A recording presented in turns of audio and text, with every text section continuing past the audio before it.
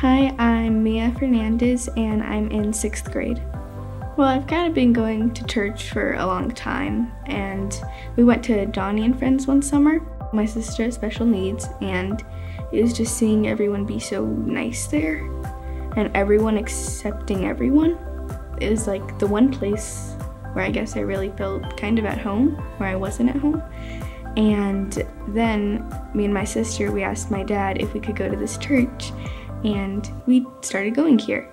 Before we started going to this church, I couldn't really picture God, and when we prayed at dinner and at night, it was just, I couldn't understand any of it, so I was just like, they're just words being said. Pastor Aaron was really the one pastor that I could really understand what he was saying. I really started understanding things more, and then I really got into it. I started really wanting to go to church and really wanting to learn more stuff about God.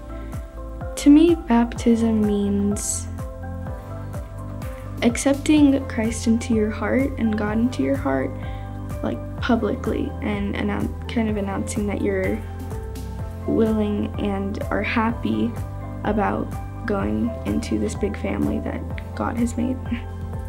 I'm excited to get baptized and to show my friends and family and just generally everyone at the church, to show them that I am accepting God and that I am happy with it.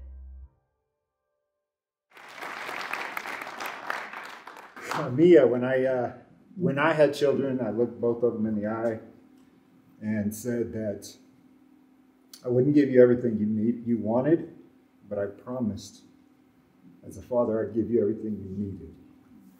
But the unfortunate part of that is there's some things, the most important things in life, you can't be given.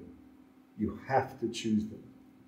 So as a father, I am incredibly proud of you, and I am so excited that you are choosing a life with Christ. So let me ask you, is it your desire to live a life for Christ? Yes, it is.